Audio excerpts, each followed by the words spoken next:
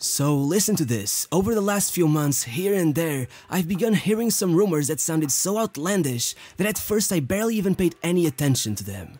But I kept seeing them again and again, and soon I was intrigued. Liverpool players were repeatedly spotted carrying asthma inhalers.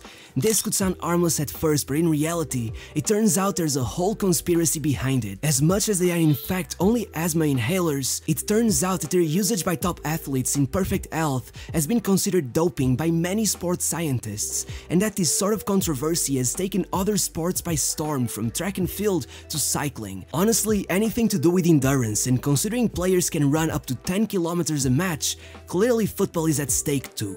As crazy as it sounds, we could be on the verge of our very own doping scandal, but so far, it seems like no one is talking about it or working to find out how much truth is behind these statements, which is at the very least very suspicious. So as always, I'm going to go the extra mile today and show you everything there is to know about the Liverpool doping conspiracy. Let's go. So first of all, let's get one thing out of the way. Every sport in the world has had doping scandals, but for some reason, when it comes to football, everybody just seems to prefer to turn a blind eye to the whole possibility, when in fact, if you look for it, there's no difficulty in finding some high-profile cases.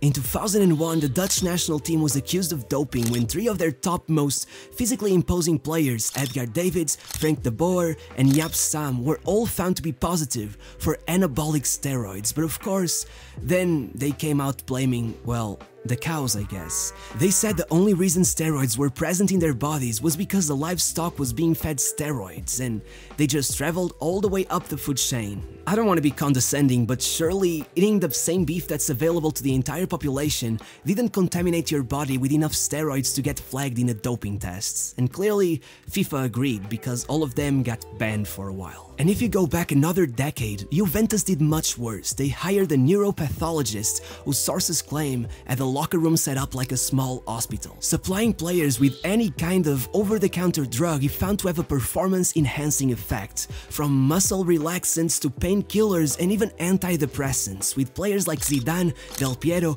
and Conte all being involved in the case, which eventually ended with 22 months in prison for the doctor, as well as 22 months without practicing medicine and a fine.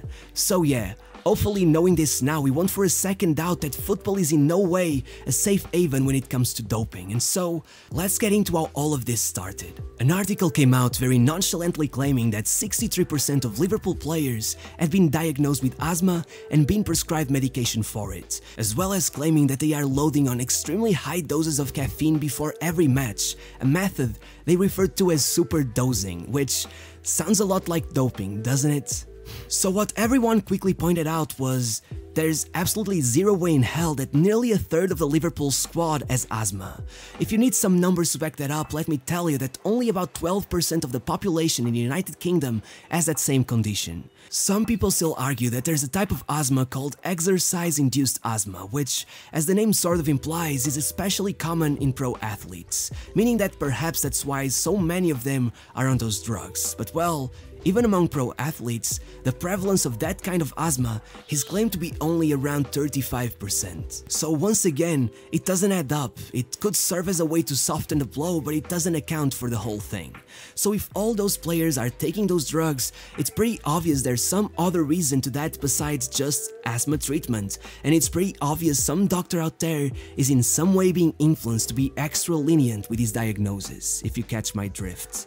However, that was pretty much everything that came out with that first article, so no one really thought much about it. But as the time passed by, more and more fans claimed to have spotted players carrying the inhalers, with Ben Davies being the main culprit, being caught red-handed carrying one that the fans quickly identified as Symbicort, an inhaler commonly prescribed alongside salbutamol, which is the most common substance found in asthma treatments that have been claimed to have performance-enhancing effects. Adding that extra bit of credibility the claims were in need of, but also launching some football circles on social media into full tin hat mode. The conspiracy was becoming real and the opinions began coming out. Everyone claimed that every other team struggle to imitate Liverpool's aggressive, high-pressing, high-intensity, lightning-quick playstyle was evidence that there was more to it than it was observable at first sight. People even claimed it was especially suspicious how in the first season after Jurgen Klopp's arrival, it was frequently discussed that his playstyle was infeasible due to how intense it was on the players, but then, out of nowhere, in the second season they were literally breaking the all-time record for most distance covered in a Premier League match, and it began looking like it wasn't a problem for them anymore, with the team completely breezing through the expectations and outperforming even the demands of Jurgen Klopp. And if somehow you think that distance covered isn't that big of a selling point for Klopp's system, then let me tell you that at Dortmund he set a goal for the team to hit 120 km per match, even allowing them to skip a day of training each week as a reward whenever they hit that goal. He's even been quoted saying to the players that if you run 120 kilometers, it's virtually impossible to lose. I don't know about you, but that sounds scary to me. One of the things that fascinates me about this whole situation is how in a way it's kind of bulletproof, considering the diagnosis of asthma can be relatively arbitrary or at the very least very open to interpretation, and that got me asking if there had been other cases of diseases like this being exploited in other sports in order to acquire legitimate medical prescriptions for players who didn't need them, and well, yeah, there have definitely been other cases. For example, in baseball, with a ball flying towards you in a bleep, having fast reaction times is a huge part of the sport, and once doping tests became a thing, stimulants became less and less common and the performances of players suffered. Until someone noticed that if a player was diagnosed with ADHD, a mental illness that causes restlessness and a difficulty in concentrating, they would be given an exemption that allowed them to take Adderall, which is essential for someone with ADHD as it helps them focus, but when prescribed to a neurotypical patient, will kind of give them superpowers, with increased reaction times and heightened awareness, which was completely game-breaking, so much so that soon the World Doping Agency's chairman would refer to the subject sarcastically, saying, "It's quite incredible how out of nowhere, Major League Baseball seems to have a rampant ADHD epidemic." It would also say that it could count in one hand the number of players who actually have ADHD, while at the time nearly 10% of the league was on Adderall already, which as you might imagine led to a huge revamping of doping laws, with the substance eventually being completely outlawed. It's actually an incredible story. I know it's not football, but it definitely seemed worthy of a mention. And actually, on that note, let's also say that at the Olympics, these asthma medications have also started to run rampant and become a problem, even all the way back in 2008, when Dara Torres took over the swimming events at the Olympics, winning 4 medals at 41 years of age. Her secret? Well, months before the Olympics, she had earned herself a medical exemption for salbutamol, the same asthma medication found in nearly every other case of potential doping, which has been subject to higher debate, with some studies claiming its effects are negligible when used by healthy subjects, while others claim it's almost like Popeye spinach, sending your airways into hyperdrive and allowing for not only increased endurance but also increased strength and improved sprinting time. It's kind of insane. It's become so widespread to the point where you can find first-hand accounts of track and field amateur athletes claiming to be aware of many others who have tried to fake their tests in order to be prescribed these meds and improve their times. Though it should be noted that the World Doping Agency is actually taking steps towards banning these sort of drugs, which are classified as what they call beta-2 agonists and just seem to be on a whole other level. But getting back to football, one thing has to be said: this most likely isn't just a Liverpool thing. Even if you stick to just the Premier League, it's easy to see that even their main rivals have had struggles with doping scandals. Pep Guardiola himself was literally handed a 7-month suspended sentence while playing at Brescia after steroids were detected in his system. So clearly doping isn't something far outside of his moral grey area. And right across Manchester, midfielder Fred has literally been banned for a full year for the usage of a masking agent back in his time at Shakhtar Donetsk. And in my opinion, this sort of thing could be even scarier. Masking agents, as the name suggests, allow for the use of other substances to go undetected, specifically steroids, which are mainly known for the strength gains they provide but are also incredibly efficient at reducing the recovery times after an injury. And this has actually led to another branch of this conspiracy, with many people in social media making sure to highlight how they feel the Liverpool squad has been suspiciously injury-free.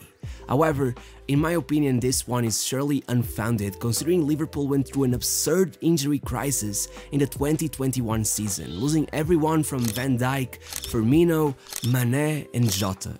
However, there's no denying that doping is rooted in football when Stanley Matthews, the first ever Ballon d'Or winner, was a known methamphetamine user, and police officers in 1954 wrote in their notes that after West Germany pulled off a huge upset by defeating Ferenc Puskás Hungary in the final of the World Cup, their locker room floor was littered with dozens of syringes which seemed to contain the same methamphetamines given to the German soldiers in World War II.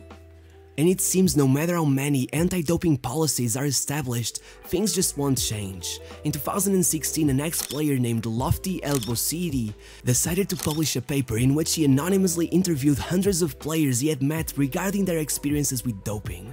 This was motivated by the amount of times El Bousidi himself had been given pills and IV drips, which the clubs claimed contained only vitamins but always ended up making him feel like he had gone into hyperdrive. Once all the respondents had gotten back to him, his suspicions had been proven true, with around 20% of players claiming they believed to have been doped over the last year, with the Swedish league being the cleanest, while the Spanish and German leagues were the dirtiest. Furthermore, the results also display just how faulty the current anti-doping landscape is, since nearly half of the players claim they had not been tested in the last year and only 7% claiming to have been tested more than once, with the average player across Europe being tested only every 3.5 years, meaning that the supposed regular testing they claim to have implemented in football is nothing more than a facade, and that a lot of players who have taken performance-enhancing drugs have gone completely undetected. And all of this doesn't even really take into account corruption, because trust me, in this world of match fixing, bribing of officials and God knows what, you better believe that many of the world's top clubs have the anti-doping agencies dangling from their fingertips. Just a few years ago, documents were found that proved that the Russian national team had bribed every agency in the book in order to make sure that their squad was completely invulnerable to doping tests anytime they played a World Cup qualification match in their homeland. It's insane how things really are. To wrap this up, I have a question for you. One thing I saw a lot of people saying regarding this subject was quite simply, who cares? You know, they're superhumans already, so if football players are taking drugs to become even better than they are, isn't that the point of sports, of competition, to do everything in your power to get at last 1% in order to edge out everyone else? Well, though I do see the point in a way, I mean, football is indeed at the end of the day just a show, a spectacle, and if these drugs make it more interesting, I mean, Liverpool are a phenomenal watch, then why not? Well, I'm playing devil's advocate, obviously. In my opinion, if you think that, then you're gonna get caught in a slippery slope, because if your answer to this situation is just why not, then why not steroids as well? The answer is simple to me. Football is pure. It's the most accessible sport in the world. It was born in the streets out of the dreams and imagination of every kid in the world. It's an art form, and it should be kept that way, with every idol playing on the same level as every young aspiring footballer.